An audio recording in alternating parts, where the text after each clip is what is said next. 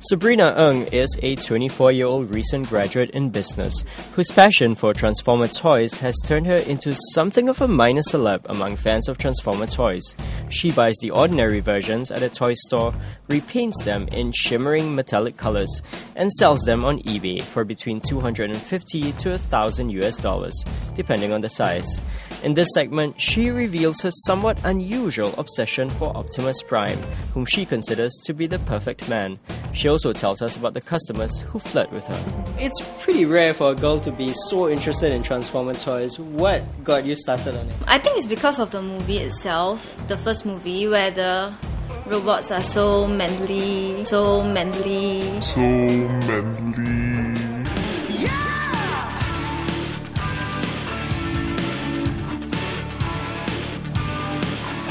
metal and everything like that. So that got me very excited. You got the touch.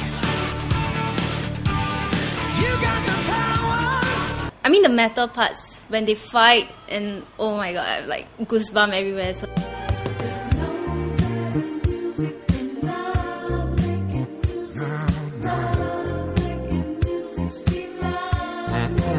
that's fun.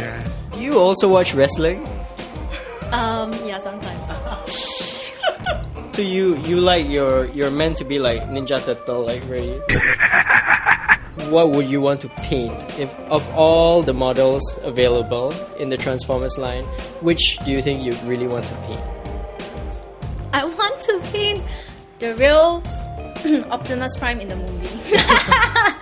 Right. So that CGI thing you were talking about, that big CGI thing. Yeah. So you're gonna airbrush it like inch by inch, right? Yeah. I think I must be getting a bigger airbrush then. I think that is my dream. Seriously, to meet that really big one. My transistors are trembling. And that's when you're gonna dump your boyfriend, right? Yeah, I'll be attached with him.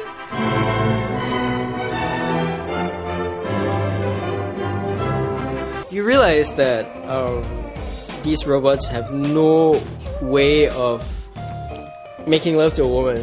I want it! Like, the love will not be consummated. Oh, that's a very sensitive junction! You can't have babies with Optimus Prime. Yeah, I know, but just by looking at them, it's like you are being loved. Leaking lubricant. This is like a metagasm or something. Metagasm. We have to invent a new word just for you. Yes. I'm guessing you do very perverted things like, replay the scene where the vehicles transform into these giant robots again and again and again on your DVD. Yes. Oops. How do you know that? That's your idea of porn. Okay, I guess so.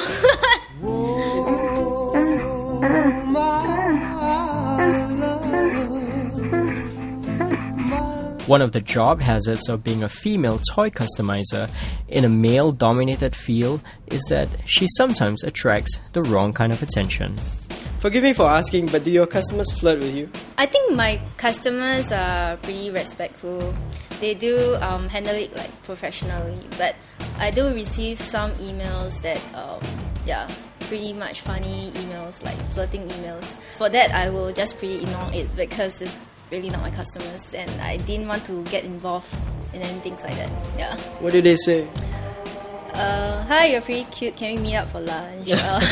And it's a standard. Yeah. And hey, do you have a boyfriend? I would like to be one of them. Things like that. Yeah. So no. One of them. One of them. Yeah. But of course, you're happily attached and everything. Yes, I am. And your boyfriend also happens to be a collector. Yes, he's a collector as well. So I think he's pretty happy that, finally my girlfriend is not like, cannot buy this, cannot buy that, okay? Then, okay, but yeah. So because when I'm hanging around in the forums, especially Singapore forums, that's tf.sg, where some of the people there are complaining, my girlfriend is going to kill me because I'm spending so much money on Transformers, So yeah, I think he's pretty happy that I'm interested in this. You don't collect Barbie dolls or... I don't really collect Barbie dolls. It's just that I think my dad just bought me a few when I'm young. That's about it. Ew. Do you ride bikes or... Yeah, I love bikes. You ride a bike? No, I love bikes, but my brother rode a bike, so it's like whenever he rode it, I was like, oh, that's amazing. And what about clothes? How do you dress usually? Mostly I dress in dresses, like something like that. Okay, so you're not a tomboy, at least not in appearance. Not in appearance. I like dresses, so I'm a complicated girl. She's confused. Yeah, I'm confused. Catch the next segment where Sabrina takes us through the process of transforming a Transformer toy into a must-have collectible.